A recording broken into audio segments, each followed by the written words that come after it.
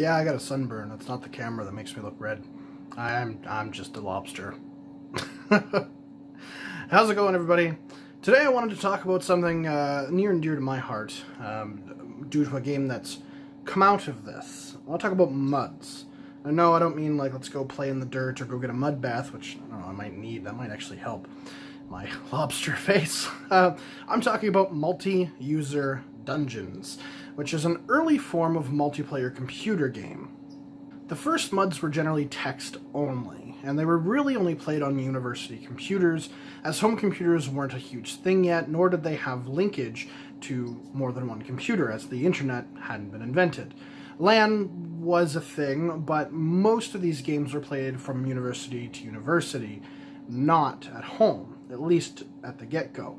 Some of these early university startup ones include games like Adventure, Colossal Cave Adventure, and Zork. MUDs did quickly evolve, though, getting into the home computer market, of course, but also evolved into different styles. So, not just text adventure, but PvP, role-playing, social, and multiple other types of MUDs started to come into the forefront as they got more and more popular.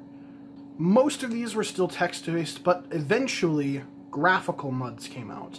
Now, these were games like Shadow of Yzerbiss, I think I'm pronouncing that correctly, and Habitat. These graphical MUDs especially became wildly popular over time and eventually turned into what we know as MMOs. For example, the game Devious Mud, which was never technically released, eventually became what we know as RuneScape today. Other MMOs with MUD origins are EverQuest, Ultima Online, and the Camelot MMO, along with hundreds of others that are small time or I just don't have time to name.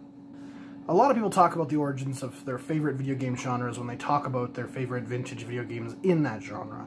For example, if you tune into a video about Doom or Wolfenstein, you'll generally hear people talking about how they're the inventors of the FPS, or how Dota invented the MOBA before it even became really popular, or even stuff like the Sword Quest series for Atari, birthing the modern fantasy adventure-style role-playing games like Final Fantasy.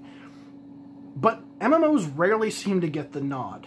So for all you MMO fans out there, you can thank MUDs for all of your favorite titles.